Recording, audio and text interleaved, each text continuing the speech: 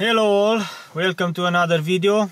Today we're going to talk about the repairments we made on my Duster and were supported by the warranty. Yes, in this video we're going to make an analysis and see if it is better to buy a new car that has some amount of warranty, meaning in time or kilometers, or it is better to buy one that doesn't have warranty and has few kilometers.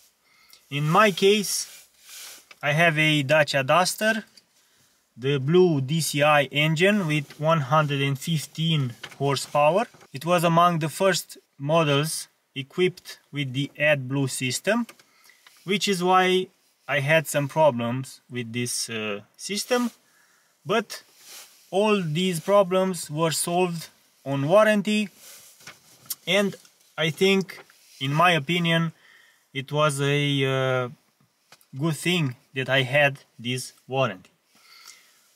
So let's start with all the expenses or all the problems I had and the total costs of these interventions.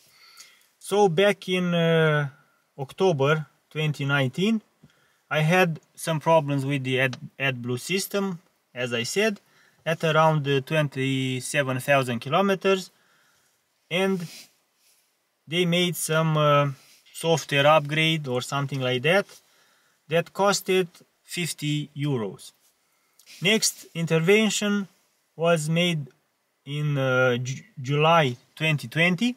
At that time I had some problems with the timing belt kit, and it was changed and costed around 150 euros.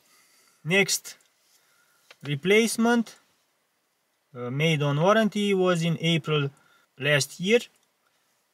It was about 180 euros.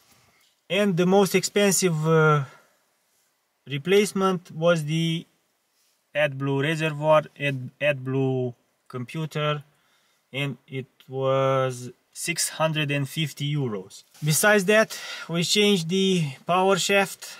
I don't know if it's called like that. You know, the part that delivers the power to the rear differential, from the front differential to the rear differential. I don't know. This one was about 350 euros.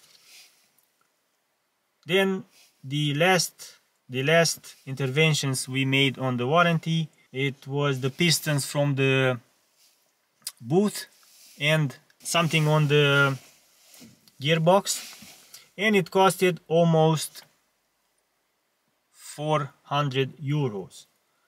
That being said, this is the total amount of interventions made on warranty.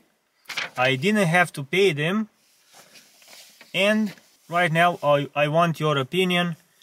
What do you think? It is better to have a new car with warranty that has bigger maintenance costs than a freshly expired warranty car with not so many miles?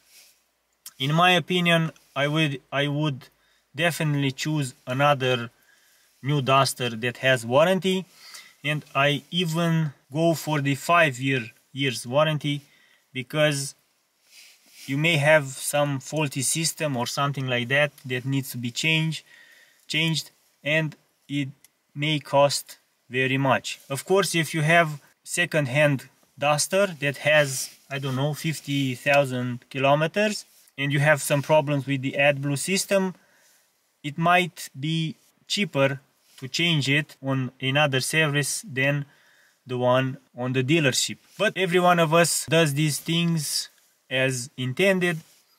If you want a new car, you buy a new car. If you want a second-hand car, you buy a second-hand car. In any case, if the car has more kilometers, the chances are bigger to have some problems than a car with less miles. what do you think about my Duster model. If you have a Duster, please let me know what were the interventions made on warranty. That being said, I'm looking forward for your opinions in the comment section. Please let me know what would you choose. And if you have a Duster, please let me know how did the warranty help you in your case.